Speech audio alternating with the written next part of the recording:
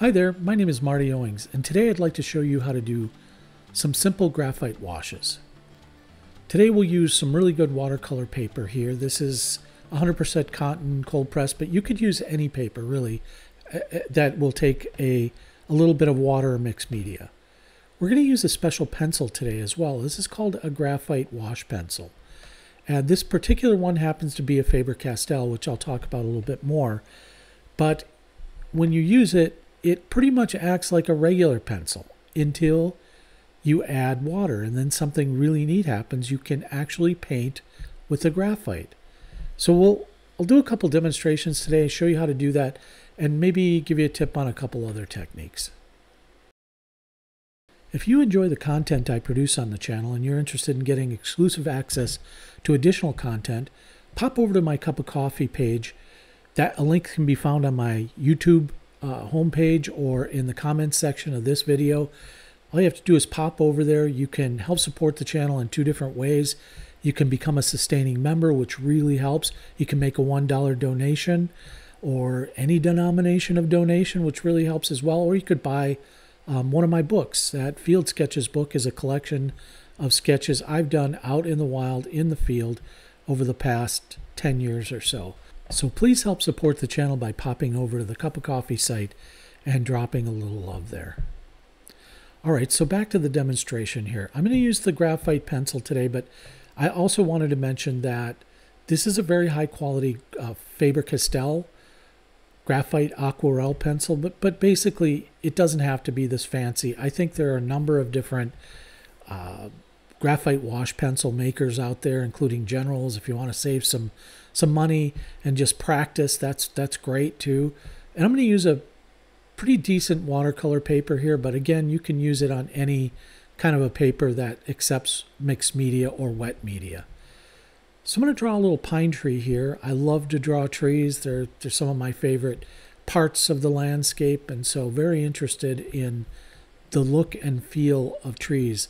And in my neck of the woods in Minnesota, we have quite a number of pine trees. So we have both carnivorous and deciduous trees around here, but if the further north you go, the more carnivorous trees you see. So there's a lot of pine trees up there. So what I'll do here is you see I drew the rough shape of the pine tree in there and even the bark with the pencil. And now I'm using this Pentel water brush to go in and add a little bit of paint to it. Actually, I'm turning that graphite into paint by just wetting it. And that's the beauty of that particular pencil. So here you can see I've left that side light where it's dark over here on this side because this tree has light from the left and it's darker over on the right. So you could say west facing light and east facing shadow. So that's the light side right there, and you want to leave that be a little light so it looks like light is hitting it. And on this side you've got shadow. So it looks like that half of the tree is in darkness. So that it's one of those simple things that people that are new at drawing kind of get wrong with any object. They forget where the light is at. So what I'll do here is I'll kind of do a scaled up view of this part of the tree here. Not maybe an exact replica, but what I wanted to do was kind of give you an up close view of how I draw this bark. This is a pretty small sheet of paper, but this will give you a better feel for how you can go in and use that water brush to turn this graphite into paint. So I'm not too fussy about the little pieces of bark here.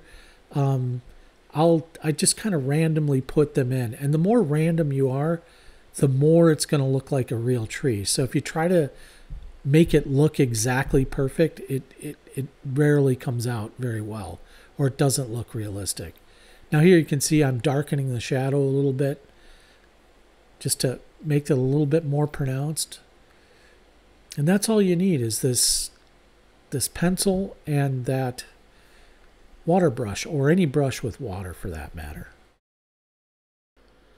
For this second demonstration, I want to draw a little tiny distant landscape. So you see I put the horizon line in first, and now I'm kind of decorating some trees there way in the distance. These aren't meant to be up close so that you see every leaf on the tree or anything like this. This is just, think of this as, you know, a quarter mile into the distance or half mile down the road.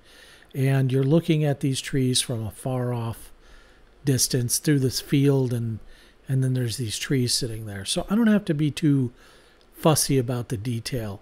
I just put enough graphite in there to add some contrast between the dark and the light.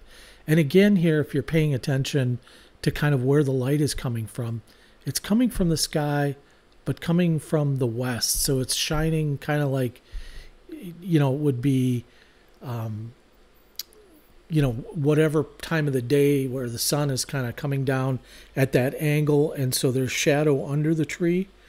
And so that's pretty easy to do.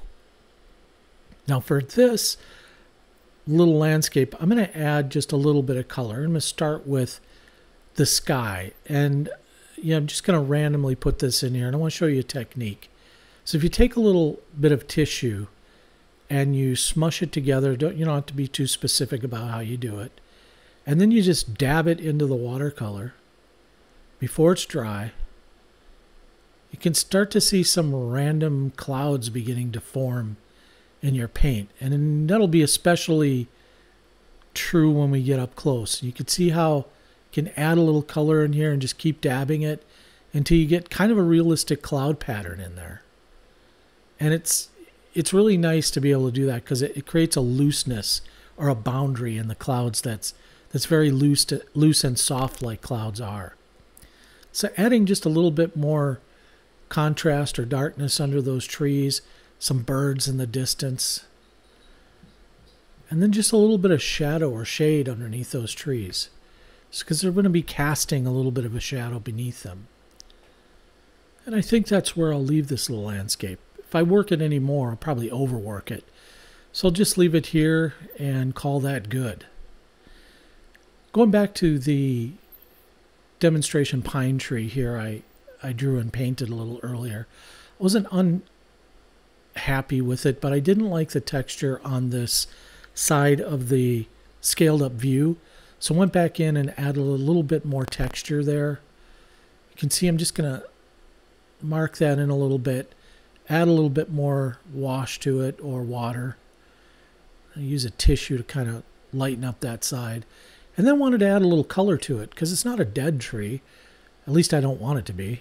So yeah, I just wanted to add a little color in there. And you could soften the edge, the boundary where the color hits the light in a tree a little bit more. Maybe add a little color. Very, very light amount of color on that left side and you'd be fine.